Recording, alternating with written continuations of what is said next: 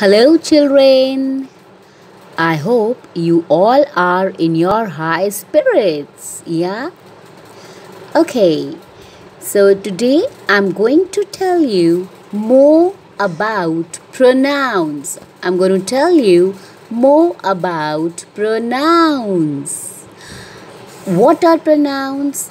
I already explained you about the nouns and then pronouns. Pronouns are the words that we use in place of nouns. What are pronouns? They are the words that we use in place of the nouns. Okay. So these are called pronouns. Now let's see which words are used as pronouns. He, she, it, I, we, they. He, she, it, I, we, they. And you. They all are used in place of nouns. Now, also I had explained you that for boy we use he. He is used for singular boy and she is used for singular girl. Right? Singular boy, he. Singular girl, she. But when there are more people, when there are more boys or girls, then we use the word they. They. He and she are used only for the singular person, whether boy or girl. But they can be used for boys as well as for girls. Right? And for thing, objects like ball, phone, book, TV, computer, road, door, toys, any object, we use it. It is used for objects, for birds and for animals. Right? Okay, now you have now we have recapitulated about these things. Pronouns. What are the pronoun words? Now, are you ready to do this little exercise with me? What do we have to do here? This is page number 21 from your English grammar book. Write the correct pronouns for the underlined words. We have to write the correct pronoun for the underlined word. Let's read the sentence first. Look at my baby brother. Look at my baby brother. Now, underlined word here is brother. So, brother, we have to write a pronoun for this word, for this noun. So, brother is a boy, so and singular. So, what do we use for the boy? He. So, out of he, she, it, we will select he. He is 8 months old. Okay, let's move on. Number 2, Ajay has a bat and bat is underlined, right? This is the underlined word here, bat.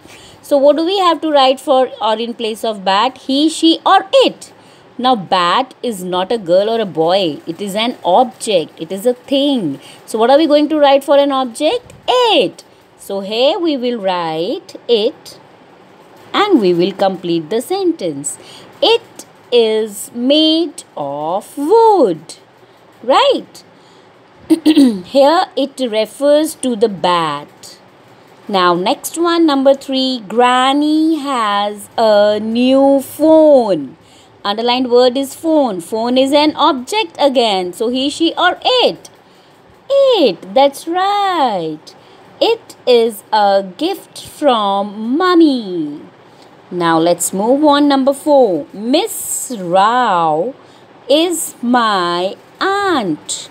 She, he or it. Now this is female, a girl. So we are going to write here she. She loves me.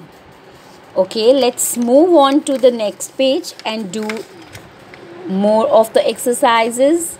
What do you have to do here? Fill in the blanks with pronouns. Okay, see the picture. I am Fazal. This is my father. Dash is a news reader.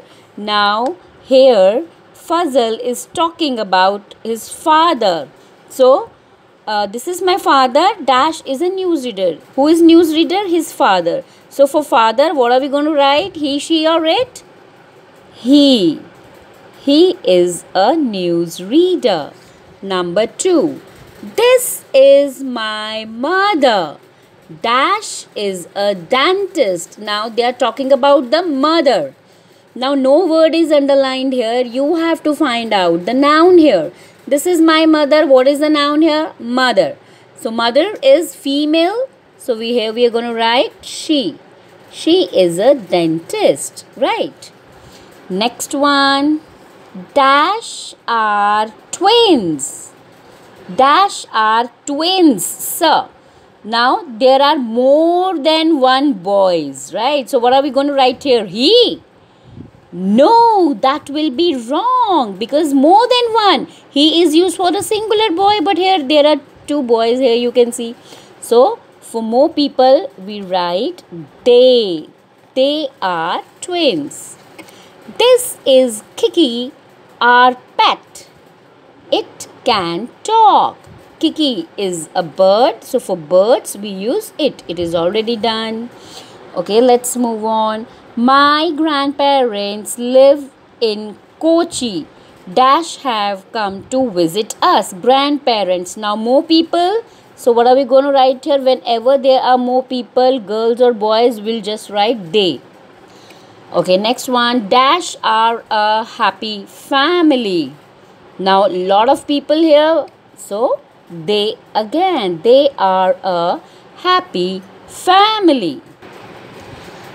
Okay kids, so this way you have learned how to use the pronouns in place of nouns, right? So what you have to do today, you'll do these two exercises, number C, page number 21 and D, page number 22. Okay kids, that's all for today. Keep learning, keep practicing. Bye-bye, take care.